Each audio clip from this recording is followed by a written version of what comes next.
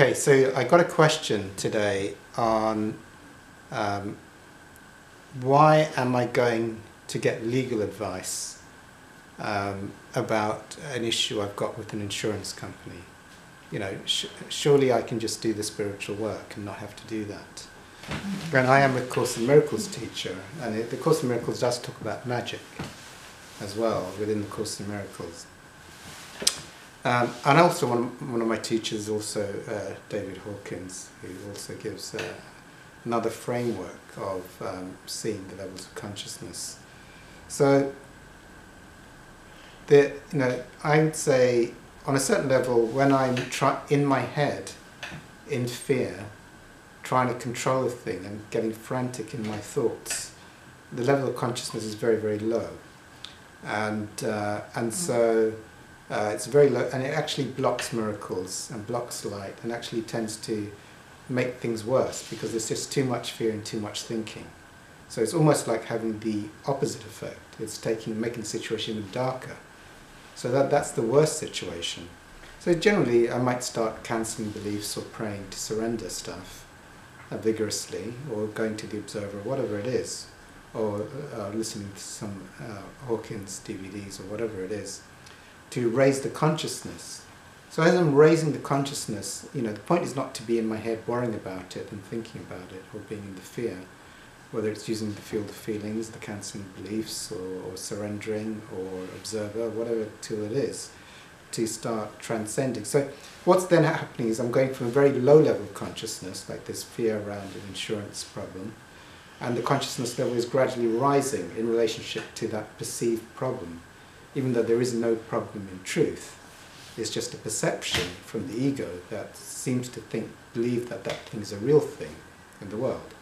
So you rightly say, well, it's not a real thing, you can just cancel it. Well, the thing is, as you start cancelling it, and as you start praying or doing whatever the tools are, the consciousness is gradually moving up. It doesn't usually go up like you just do one prayer and then you're blissed out and there is no ego. It's usually a gradual releasing of the perception of the seeming fear-based idea that's being latched onto or identified with. So as the consciousness level, as the fear leaves and the thinking leaves and the belief starts dissolving, it's like the consciousness level is gradually going up. And as it goes up, this seems like more light and more miracles are coming in slowly, to try and help resolve the problem.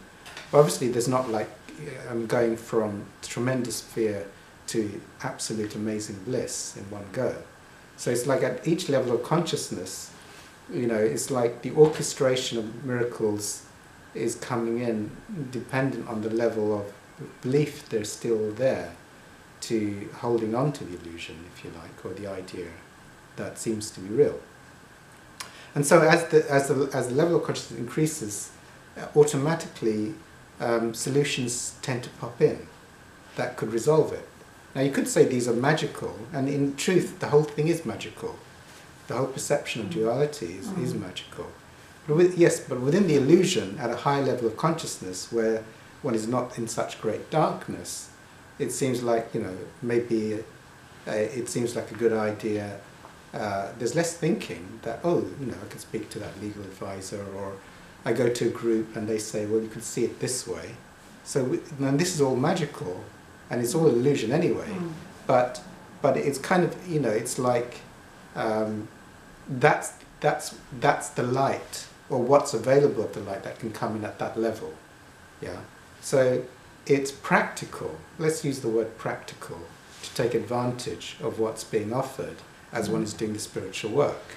And now you could play devil's advocate, and there's nothing wrong.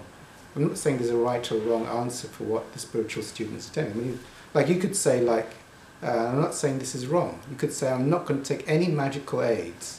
I'm just going to cancel it like a lunatic. And either God's going to get, either it's going to get solved or it's not.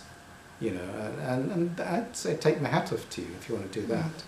It's like, and sometimes you have to. Sometimes the only option you've got is just to cancel and pray or just observe. and you have no availability to any kind of magical solution, in which case then you have to, or sometimes you might choose that as a pathway. You might say to the divine, I'm just going to sit here and cancelling it. I'm not going to take any magical aids because I want to get there and I want to get that advanced, and I will not buckle down in fear or even take any magical aids because I don't believe in any magical aids. And I'd say that that's very advanced.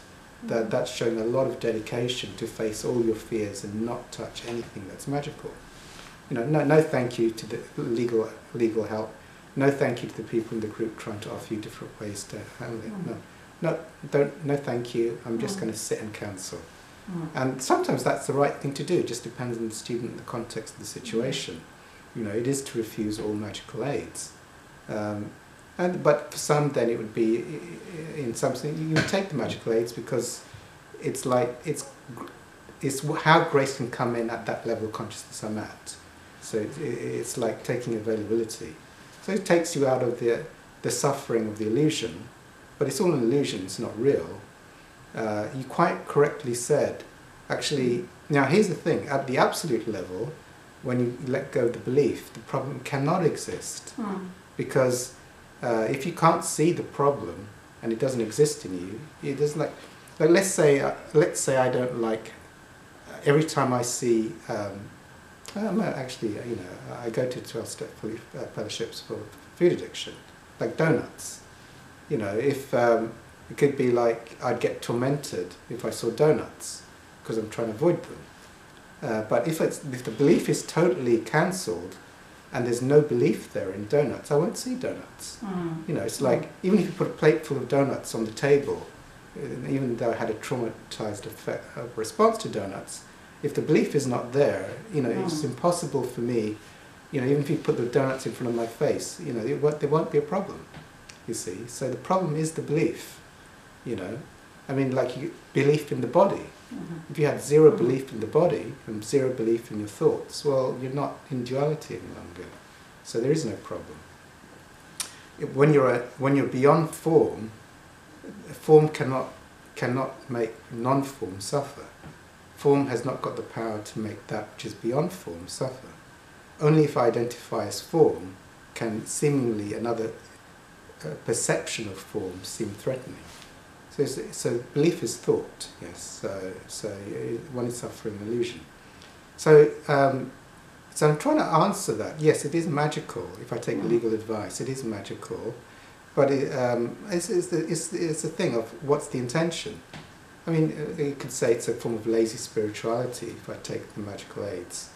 Sometimes, if you're really advanced, some people do that. It's like I refuse all magical aids. And either God comes in, and sometimes God will come in. It's going, oh, well done. I gave you help from all, but you said no. Okay, you're going to get sudden enlightenment. So it can be like that. So that's the answer, I think, to the question. Thank you.